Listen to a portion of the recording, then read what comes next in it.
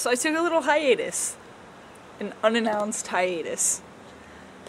So a couple things have, you know, gone or come to pass within the last month or however long it's been since I've made another video. I turned 24. My boyfriend turned 25. I got this haircut. And I received a 23andMe genotyping kit in the mail. For those of you who didn't know, April 24th was DNA Day. Because of DNA Day, 23andMe put their $500 genotyping kit on sale for $100. So, this was kind of a birthday present to myself. What this is, like I said, a genotyping kit. And what I have to do is spit in a tube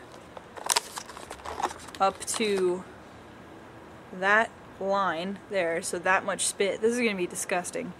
That much spit, and then I put it in here, and then I mail it. And then I get information back about my ancestral line, my especially my maternal line, my genetic predisposition to diseases. What else? Oh no. I think I just spilled alcohol on myself. How did that happen? Yeah, I didn't even know that there's liquid in here. In case any of you do this in the future, there's alcohol in there. I didn't know that. Ah, damn it. Anyway, go to the website. It's 23andme.com. And damn it. And you can get your own kit. And hopefully they'll be doing this again next year. This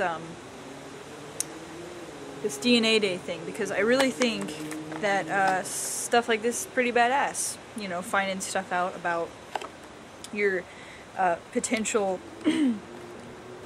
genetic predisposition to diseases and all that kind of stuff. I don't know, some people think it's scary. I'm not so scared by it. Okay, so we're gonna do this together. I got this liquid all over. I don't even know what it is.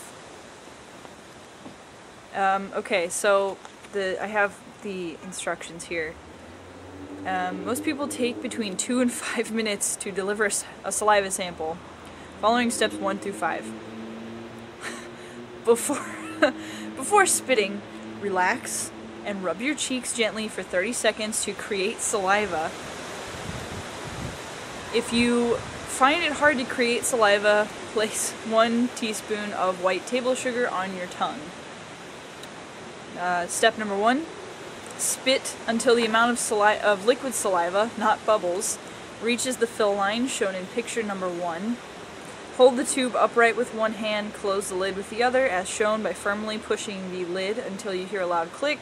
The liquid in the lid will be released into the tube. Oh, that's what you are. To mix with the saliva, make sure that the lid is closed tightly. Hold the tube upright, unscrew the tube, blah blah blah, put a cap on. Okay. So I'm gonna spit in this tube. That's what this video is gonna be. I'm gonna go ahead and spit in this tube. My mouth is always dry.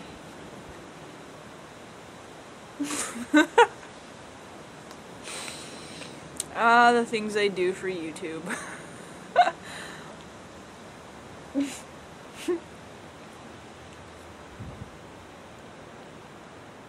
Oh, that's gross. I don't like spit. So while I'm doing this, I'm gonna do another blog TV tomorrow. Well, another one. I haven't done one in a really long time. But I wanted to do one tomorrow. Maybe at like, I don't know, 1 o'clock? Yeah, 1 o'clock sounds about right. So yeah, Blog TV, I'll put the link in the... It's not a sidebar anymore, it's a bottom bar.